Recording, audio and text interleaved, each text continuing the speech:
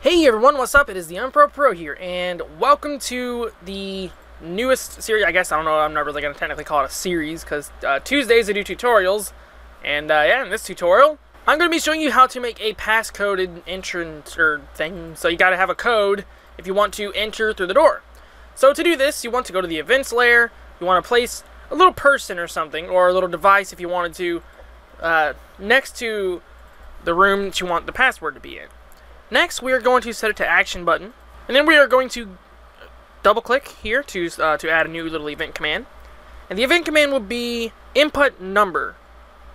Now you have two different things here. You have, well, you technically have four, but you know what these buttons are. You have two different things here. You have variable for the number, and you have digits. Let's do about 5 digits. Let's have the variable be, let's do the first variable. Let's call it code. So now, what's going to happen is it's going to take the number that you say, like in the digits that you say, like if you put 01825, then it's going to set this variable equal to that value, 01825. So we're going to click OK.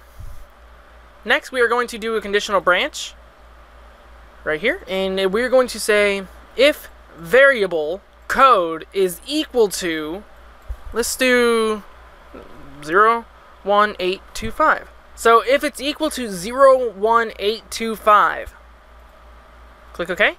Next, we're going to add an event right underneath the conditional branch, inside of it, not under all the way, like in between right here. And then we're going to say, welcome, come on in.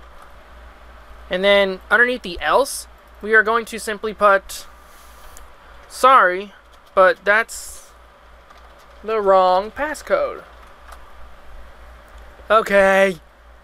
Now, some of these tutorials might be really short, so I'm going to be doing maybe 2 episodes a day, or 2 episodes every Tuesdays instead of just 1. Who knows? Okay. So we're going to click OK. And I'm going to put the starting position here for the player, because he's a player. A player. He plays video games. I know you thought I meant like relationships, no. Anyways. See, if you put like 1,000. Sorry, but that's the wrong passcode. 01528, was it? No?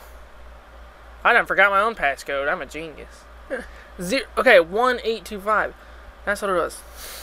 I had the thingy 01825. No, man. 01825. Welcome, come on in. Okay, I'll just go through you and hover on top of the building. Alright guys, so that's how you make a little passcode and introduction thingy-majigger. If you want to obviously do anything else, you would just do your other commands where when the password is correct, and if it's not, do other stuff. So yeah, thank you guys very much for watching, and I will see you all later. Yes, I do use Camtasia Studio 8.